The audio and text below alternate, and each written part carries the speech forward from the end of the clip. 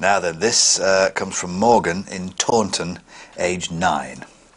Do you think there is life out there like aliens? It's a good question. It's always the children have the best questions. And the hardest to answer. Yeah. I think so. And I think that alien life or extraterrestrial life is a likelihood. It's probable enough, it's likely enough that it's worthwhile to go out and look for it.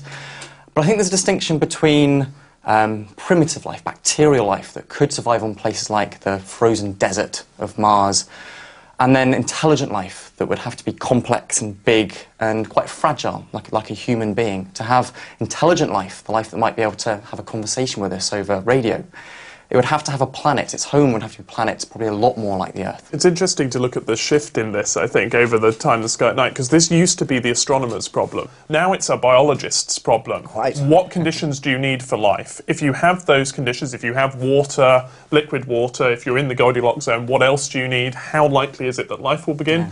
And then maybe it will become a sociologist's problem. I think myself the key may be Mars. If we find any trace of life on Mars, and can prove it's not Earth contamination, that will show that life has appeared in our own solar system on 2 planets. 2 neighbouring planets. And that will be a pointer to the fact that life is gone. Absolutely. What I think is very interesting is that we do see complex carbon chemistry, don't we, out there in space? I mean, amino acids in the meteorites, the building blocks of life. So it seems that the building blocks are common throughout the solar system, at least, doesn't it? If there's life, it will appear.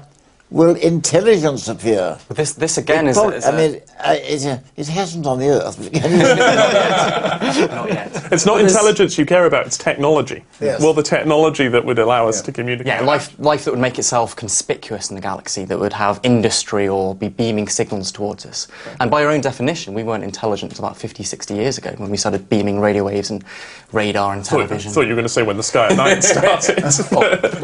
Does life have to be carbon-based? And does it necessarily always need liquid water, or is that just because what we're most familiar with here? Perhaps we're just being a bit blinkered and kind of egocentric. We're water-based and carbon-based. So the first good point, I think, is that, well, we know that works. We're a good example of it. So maybe it makes most sense to go for stuff that, A, we know works, and B, we'd be able to recognise if we went to Mars or Europa. Carbon has a lot of advantages. Yeah. It makes more bonds and more different types of bonds than anything else.